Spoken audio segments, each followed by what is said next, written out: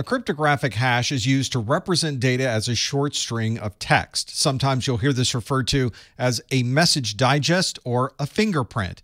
Just like our fingerprints that can represent us, a digital fingerprint can represent data that is being stored elsewhere. Keep in mind that this cryptographic hash is not encryption. You can't somehow recreate the data if the only thing you have is the hash. For the same reason, you can't recreate a person when all you have is their fingerprint.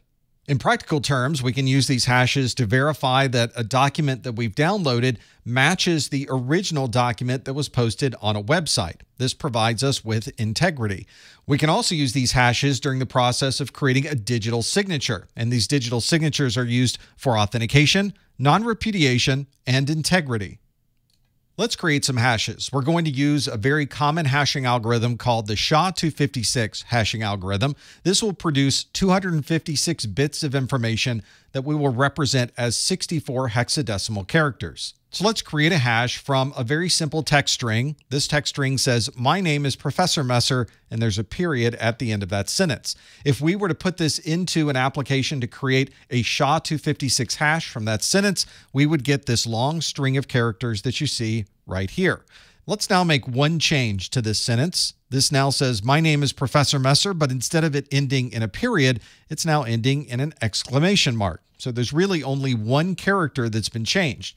This is a very common characteristic of hashing, where you make one minor change to the input text and the output hash is very different from each other.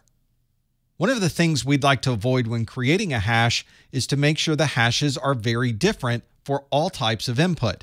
In practical use, we should never run into a situation where this hash is duplicated. If we're putting different inputs into the hashing algorithm, we should expect to see different outputs as well. If for some reason we do have different inputs and those inputs create exactly the same hashing value, then we've created a collision. In practical use, you're probably never going to run into one of these collisions, and your hashing algorithm should be created so that collisions are an extremely rare occurrence. Unfortunately, there have been hashing algorithms through the years that did have problems with collisions. One good example of this is the hashing algorithm MD5. This collision problem was found in 1996, and because of that, we highly recommend that you use a different hashing algorithm than MD5. Here's how this MD5 collision works. Here we have a string of input. This is text that we're going to put into a hashing algorithm. And we're going to take another string of text that's almost the same. You can see these almost match up, but every place there is a red character means there's a slight difference between each of these inputs.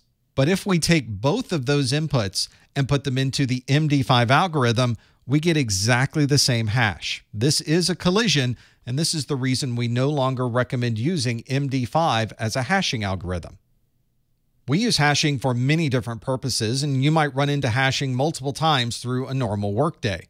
For example, you may need to verify that a file that you've downloaded matches the file that happens to be posted on a website.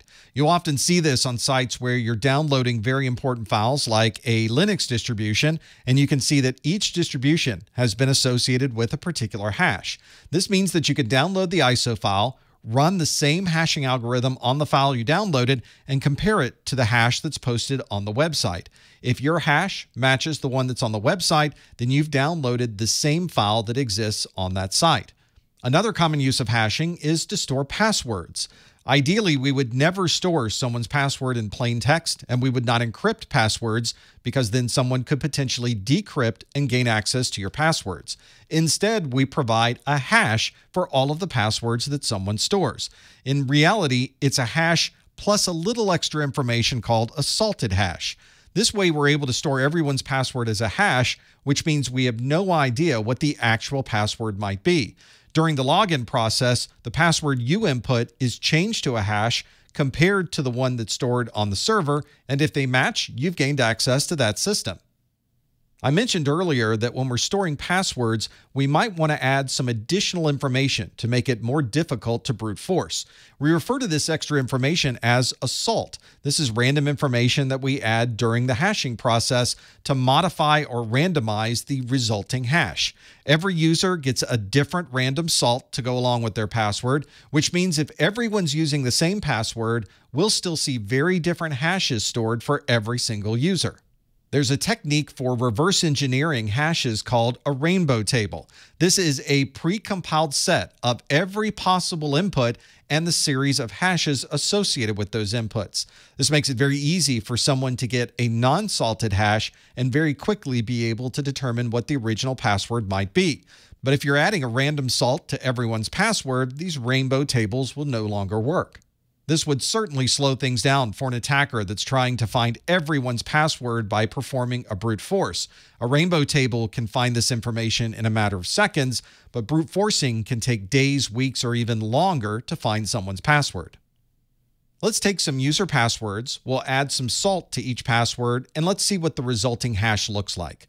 Let's take the password of dragon, and if we're not using any salting, this is the hash that results from that password of dragon. But now let's add some additional random text onto this password of dragon. And as we add the different randomization for each one of these, you can see that we have a very different hash that we're storing. If someone was to gain access to our hashed database, they would think that there were 5 different passwords being used, when in reality, there's a single password with a number of different salts added to that password. Hashes are also used during the process of creating a digital signature. A digital signature is very similar to a signature you might use on any other document, but this one is a digital version of the signature that proves that the message that you received was not somehow changed during the process of sending that message to you. From that perspective, digital signatures provide integrity. The digital signature will also help you prove the source of the message. This provides authentication. And if others want to prove that the message really was sent by the person who says they sent it, we can confirm that with the digital signature. That's also referred to as non-repudiation. The process for creating a digital signature is almost the opposite as encrypting data. For a digital signature, the person signing the document will use their private key to create the digital signature. When that signature is sent to another party, they're able to confirm that that private key was used by verifying it with the public key for that user. If we receive a digital signature and go through the verification process and find that the public key of the sender is not able to verify the digital signature, then something in that document has changed and we can no longer trust the information that we've received. If you're using a digital signature process built into your email system, or you're using a third-party utility to provide digital signatures, then you know it's as simple as clicking a button or a checkbox to include a digital signature with the information that you're sending. But behind the scenes, there's a great deal of cryptography that's going on. Let's step through the process of creating a digital signature so that you can see what happens when you select that checkbox. We'll start with Alice, who would like to send a message to Bob that says, "You're hired, Bob." We refer to this original message as the plain text. Alice is going to click that checkbox that tells her email program to include a digital signature with this email message. Behind the scenes, the email client is going to look at the plain text of "You're hired, Bob" and send it through a hashing algorithm to create a hash of that plain text. The email application is then going to encrypt the hash that's been created with Alice's private key. And since Alice is the only one that has her private key, she's the only one that could have created this final digital signature. Just like a digital signature is a bit of information you add to the end of a document, we can do exactly the same thing with this email. So "You're hired, Bob" is still sent through the network in plain text. We're not doing any type of encryption in this specific example, but we do include the digital signature, usually as an attachment or at the end of the email. Bob now checks his email, and he's got a message from Alice that has a message that says, "You're hired, Bob," and it includes that same digital signature. Now Bob wants to really verify that the message he received is really the message that was originally sent, and he wants to confirm that it really came from Alice. The first thing he's going to do is load that message into his email client, and generally the email client will recognize there's a digital signature and will perform a verification and tell Bob that this is either verified or not verified. Behind the scenes, what's really happening is that the email client is looking at the digital signature and it decrypts that digital signature using Alice's public key. Remember that the keys are mathematically related, so if you encrypt with one key, you can decrypt with the other. The result of this decryption ends up being a hash of the original plain text.